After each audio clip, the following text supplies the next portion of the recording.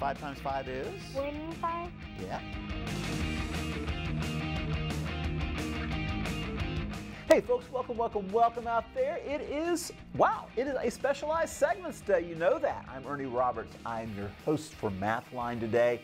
And it is specialized segments. Now, what do we do on specialized segments? Well, first of all, we don't have any call-ins, although you're still welcome to send us problems throughout this duration on our Facebook, through email, all those great resources there. And we'll be glad to get back to them sometime between now and, it's our next show, right?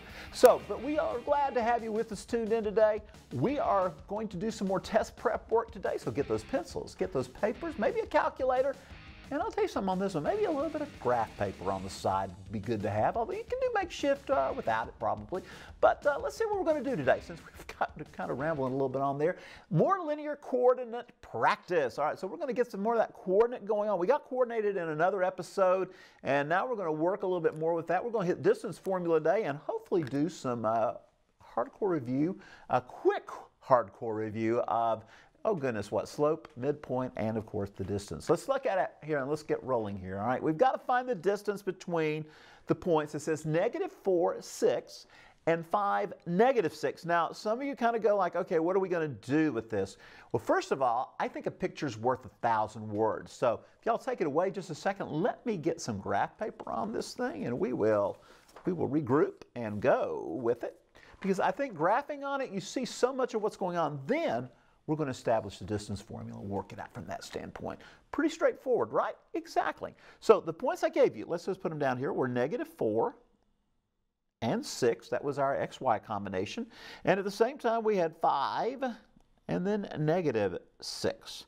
And what we're going to try to do is find out how long is the line segment that connects those. That's the whole idea. Remember, we can't find length of a line, but we certainly can find length of the line segment that is connecting our 2 points there. And we'll see what happens from there, all right? So points said -4 and 6. So we're going to go to the left 4. I believe that's right. 1, 2, 3, 4. And then we're going to go up to 4, 6. And there's our first coordinate right there. That is our -4 and 6. Remember, X, we'll just go ahead and put it in there. First X, first Y. There we are. And while we're at it underneath here, second X, second Y. Well, it's immaterial. It just happens to be that's the first point, that's the second point. So don't get excited about those little 1s and 2s. By the way, they do not mean to square. They are subscripts. So they're basically the first X, first Y, second X, second Y right there. Now, let's see the other point while we're at it. Let's go over 5 to the right. There we go. And we're going to go down 6. So this is a pretty healthy little segment, all right? Pretty good, healthy little line segment. I hope it will connect. Yeah, it's going to make it. Very good. So we're going to draw right through there. We're going to try to. And it is. It is a line segment. So we're going to figure out what is the length of this little critter, all right? Now, it looks pretty long, doesn't it? Everybody says, yeah, it's kind of long. It's pretty nice. So let's see how we're going to go about doing this. First of all, there is a formula, but I don't want to really go there yet. I want us to create a right triangle situation here. So what we're going to do, we're going to look at how the vertical runs, or the vertical drops here, it looks like. Let's see, we're going to go quite a long distance here. No pun intended, or actually pun intended. Got a little carried away, but that's all right. We'll cut it off down here. And let's see, right here we go. And I want you to notice we got a nice right triangle happening for us here. Everybody agrees? Nod your head out there. We do. And now it is time, we can count blocks. Now, I'm going to tell you something. If you got these points on a graph, this is the easiest way to do it.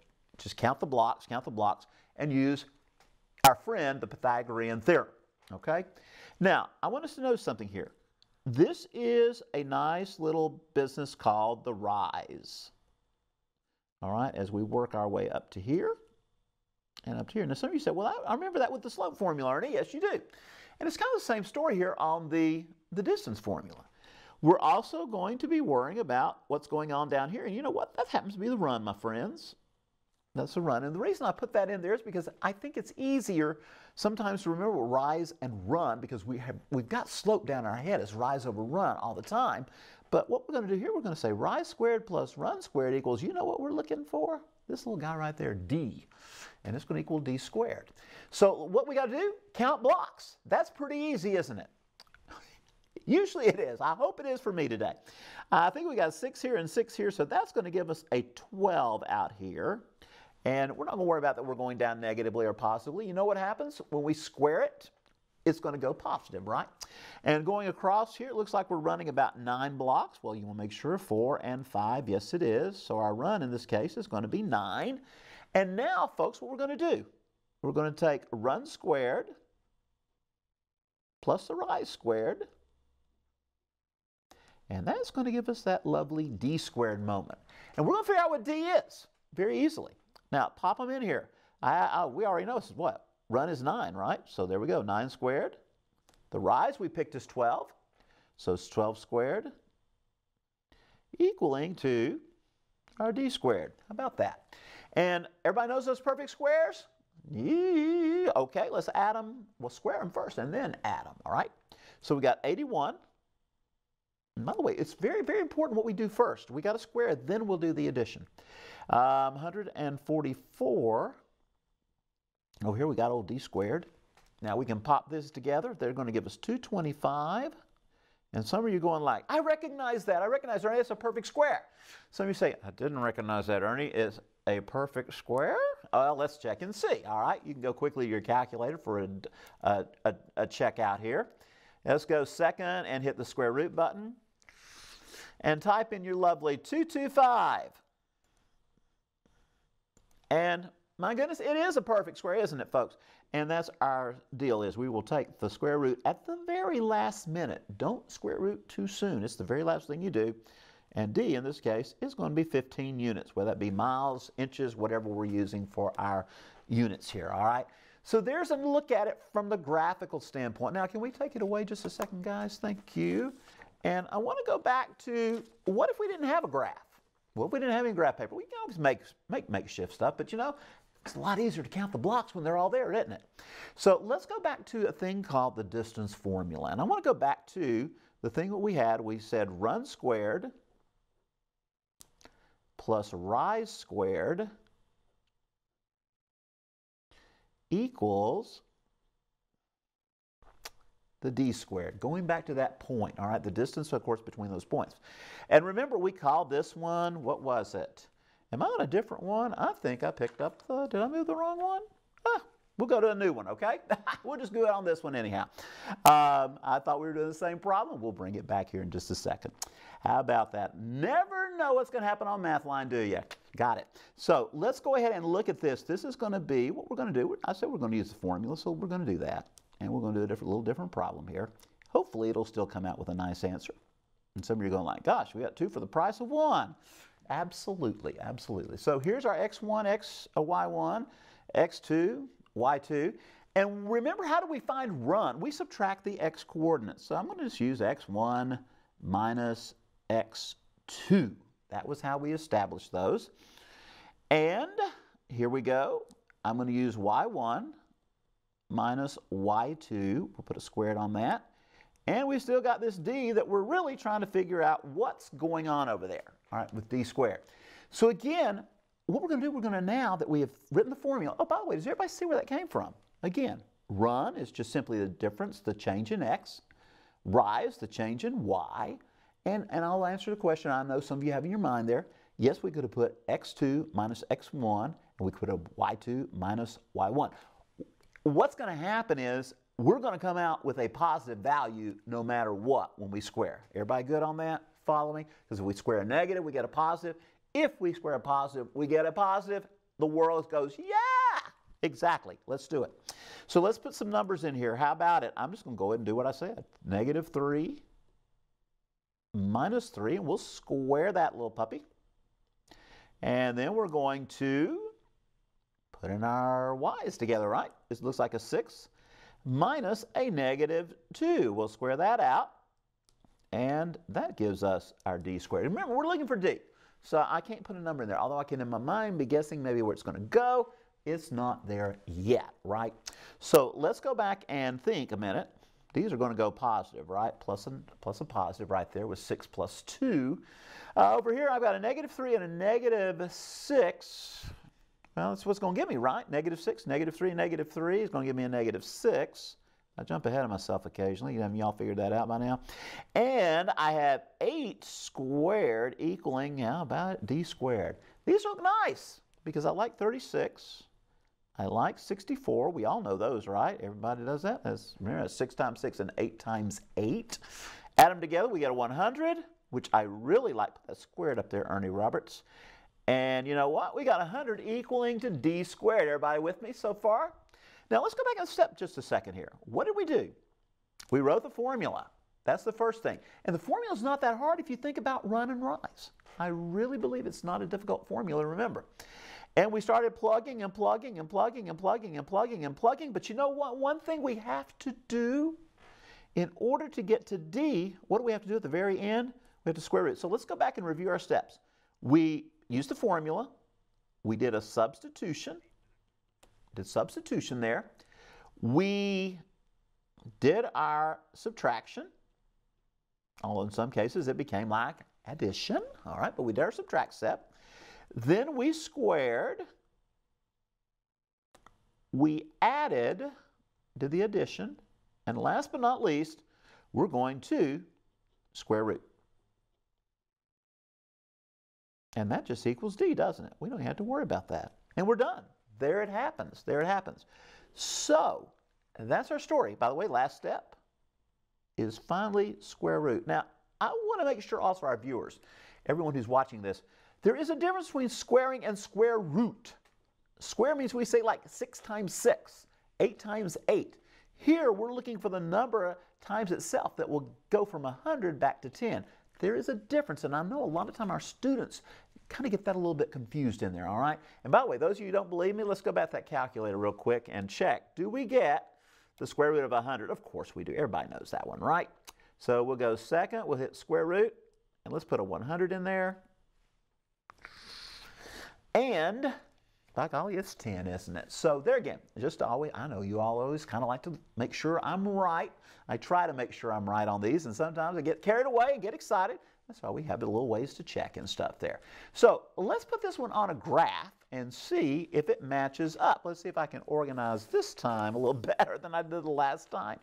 I got a little funny. Sorry about that, guys, but we'll get there. Test review time. Yes, okay. Let's put them real quickly here. -3 and 6 are my points, my coordinates. Because I want you to realize the Pythagorean theorem is still holding here. And we've got 3 and down 2. I'll play the connect the dots one if I can find. Here you went. Let's bring that right triangle back into play. And we're going to see this is going to be basically the same Pythagorean relationship. But I just want you to realize, if you've got a graph, it's sweet to do the blocks. I really agree. I think that's great because that's really what this is. It's an application of the Pythagorean theorem. But if you've got no graph, you'd still have the formula if you'll just remember the little right triangle relationship. And you can drop it down there. And once again, look at there. We got 6 blocks going this way. We have what? It's a right triangle. We have 8 going this way. That's going to give you the 10. So 6 squared plus 8 squared does give us 10 squared, as we noticed. So the distance formula, absolutely, it's Pythagorean. Absolutely Pythagorean. So again, whichever way works best for you, my friends, go for it. Sometimes it's easy to remember formula. Sometimes they'll give you the distance formula, okay? But if you can plot it quick on a graph and count blocks, or count blocks in your head, whatever you want to do, that will make things go probably even faster. So that's your story on the distance formula pretty much there. And again, if you can go back and do the gridding and the graphing and all those good things, it's not so bad. It really isn't. Now, here comes a real interesting type question here. Everybody want to look at an interesting question? I want to look at an interesting question.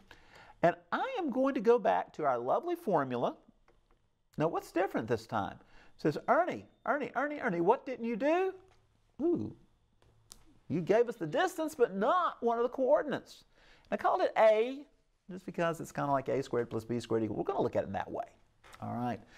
I have looked at this problem in a lot of different ways, and I think if we can understand what I just said a minute ago, the rise squared plus the run squared equals the distance squared. Let's go back to that, all right? And it could be run squared plus rise squared. It works either way, all right? But let's see what's happening here. First of all, I have everything I need, don't I? except an A. I know, except an A. We got to find the A, right? So here we go. Let's go ahead and work the rise. Remember, the rises are your Y's. Okay, there's your Y1, Y2. There's your X1, X2. So run those Y's together. Those aren't big numbers. You can probably do those mentally, but let's go ahead and write them out just for the fact I like to do that. It's going to be, we're going to go 7 minus 3. We're going to get a 4. And I'm just jumping the gun again. Plus, on our run, now, we're going to go with 4 minus A. You can say A minus 4. It's going to work. And equals, oh, we got a number. 5 squared, which is 25. Well, thank goodness we only have one variable to figure out, right? Let's go ahead and figure this one out. This is 4 squared. Some of you said, that's 16, Ernie. Well, we'll do that in just a second. And we've still got this little thing here. I really wish I'd written A minus 4, but it's all right. We'll still get out of this thing. All right, equals 25. Are we good? Now, remember, my friends, 4 squared is equal to 16. It's true. 4 squared equals 16. Absolutely. And some of you are just itching to FOIL. I know, everybody wants to FOIL. Let's not do that right now. You say, what? We thought we were going to go through this. Let's just leave this thing as it is. I've got a little trick on it, all right? And there's another reason why I wish we'd put A minus 4. If we FOIL it, it's going to be the same thing as if I put A minus 4 squared. By the way, everybody wants to know that. It's going to be the same trinomial result. Honest, wouldn't lie to you. Keep our 25 there. We're doing good. Now, what we're going to do, we're going to lose this 16. We're going to send it right over to the right. And that's going to leave us with 4 minus A squared equaling 9. I like that. You say, well, wait, Ernie, what did you just do? We subtracted 16 from both sides, all right? We got the 9. Now, why do I like that? Because this thing is a perfect square. And we're going to square root both sides. You say, whoa. Yeah, whoa, why not? So that's going to leave me with 4 minus A on the left equaling this little guy plus or minus 3 on the right. Now, we've got to keep the plus or minus 3 in there, okay? We've got to take care of that. Now, let's swing it right up here, and let's see what's going to happen. So we're going to basically say 4 minus A's got to equal 3, or 4 minus A will equal negative 3, all right? And you say, well, how about that? And how about that? I think it's great. So, looking, where are we going to go? This one's pretty easy, isn't it? I think it is. Subtract that 4. And you got an opposite of A equaling a negative 1. Let's let A equal 1. I think 1 is a good answer. Okay? We'll find out in just a second. Let's go over here and look at this little guy. Go ahead and subtract the 4. And it looks like we got, oh gosh, that opposite of A equals a negative 7. So A equals to 7. 1 and 7, perhaps it does. Hope it does. Let's see if it does. Put in a 1 right there. You're going to get 4 minus 1, which is 3. 3 squared is 9. If you put 4 minus 7, you get negative 3. But what happens when you square negative 3? You get 9. And it works back through, and it gives you the distance. So you say, wait a minute, what have we got going on here? We have, what do we have? We've got 2 possibilities. Are they both good answers? So the coordinate could be 1, 3 or 7, 3. Either one of those is a good answer to make this give you a distance of 5. That's where you got to be careful. Now, you know, I said something. I almost slipped through and said something, and I ran out of room, so I can't really rework it. But I'm going to tell you what I was thinking about. If we were to FOIL that out, and you could have FOILed that out, but be sure you do first outer, inner, last. Don't just write 16 and A squared. It will not fly. It will be bad news. Very bad news, all right? So what you got to do, you FOIL that thing out, and then you would set it equal to 0 and factor. And I'm going to tell you something. You would get 1 and 7. You would still get 1 and 7 for your answers if you set it equal to 0 and you factor. Just understand there's going to be a middle. It's going to look something like this. I'll just go ahead and tell you. It would look something like A squared minus 8A plus 7 equals to 0 when you set it equal to 0. This is for those of you, and I know there are a lot of you that do watch these shows and you go like, what if? And if you were to take that and break it open, that would give you the 1 and the 7 combination when you set them equal to 0 and solve, all right? So 2 options. I personally think this one's ready to go, all right, the way we do like that. And sometimes we forget, hey, we can apply this little square, this solving quadratics by using square roots to get where we're going, all right? So there you have it. A good little problem there to get us going and get us thinking. Now, you know what I think I want to do? I want to do a little review moment. How about it? So let's pick 2 points. I don't know where we want to put them. Let's put them somewhere on this graph. Let's look at a graph here, okay? Got it there? Yay! Let's see. I have, my goodness, picking points is awfully difficult, isn't it? Let's put one right there. That's like, what, 2, -4? Oh, -2, -4. I like that. We'll go with that. And let's pick another one up here. Oh, maybe in quadrant 1. How about it? Where we fly up here and we go, how about we go up 4, 4, 4. And I've got all sorts of great stuff here. And you know what's going to happen? Yeah, some of you are probably wondering, well, I don't know. We never know what's going to happen on this show, do we? We're going to connect right now as a segment. I want to find the midpoint. I want to find the slope. What else? How about the distance? Oh, and do we dare? Do we dare? Can we do it? Sure we can. How about the y equals mx plus b? Good deal? We got it? So midpoint. Let's go back and think. Midpoint is the average. We'll put these little formulas over here. I got a little room right there. So midpoint. That's where we go what? Add the x's together. x1, x2, divide by 2. And the same thing with the y's. And we have 2 numbers for the coordinates. In other words, we're looking for an x and a y.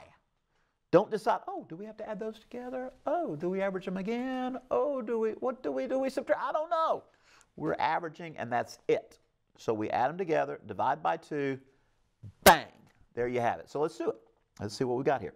I'm averaging the x's first. Well, it looks like, did we do that right? We got those a little backwards, didn't we, my folks? My goodness, let's make that 4, -2. I don't think I can miss on 4, 4, all right? Some of you are going like, Ernie, what are you thinking? No, it is -4, and that's another mistake sometimes we do is forget to put the digits in the right places. Let's try this again, all right? -4 and 4 will give us 0. Divide by 2, that gives me 0. Now we've got a -2, and by the way, that is a -4 and a -2. Well, that's going to give us, it looks like, a 2 divided by 2, which is 1. That was easy, wasn't it? So in other words, we add them together, divide by 2, and we're done. And by the way, that's right there. That looks pretty good to me. Let's go a little further. The slope equals, you know it. Let's go back over here's formula. Slope is the rise over run, so that's y1 minus y2 over x1 minus x2. Everybody good on that? So let's count our blocks. That's all we really need to do here, really, don't we? So let's do that. We can just do a quick count the blocks. And we've got it. Looks like this is positive, by the way, isn't it? Everybody agreeable on that because it's going in a positive direction? So I'm looking at, goodness, looks like 6 over 8. We're going up 6 over 8, which will reduce to 3/4. So there's our 3/4 right there. And your distance. This looks kind of familiar, doesn't it, if you were watching early in the show? We're going up 6. We're going over 8. 6 squared plus what? 8 squared equals 10, right? Because remember our distance is that kind of that square root moment, big square root moment. And we're going to take x1 minus x2, we'll square it. y1 minus y2 and square it. And there we have that. And my goodness, some of you are saying, Ernie, do you have enough room? I don't know. Let's see. What do we have left? We have 3/4. Can we do it? Everybody with me? Area good? Go. Row, row, row. We got 1 minute. I have a slope. I have an intercept right there at 0, 1. Remember, that's where the midpoint was. 0, 1. So we'll put an x plus 1. And there you have it. By the way, 4, 4. Does it work there? Yep, it does. It's a good point. And how about it? The other one. And by the way, we could go ahead and extend that on out if you want and make a line. But there you go. We have all the great things, and that would be that y for all the way through there. And it also works for that, what is it down there, that messy thing we had, what, -4, which gives -3 plus 1, and 2, that gives us -2. And we are done on that one. It checks back very nicely. That was pretty quick and painless, wasn't it? Once I got the points in the right place. Hey, thanks for tuning in today, and we will see you once again next time.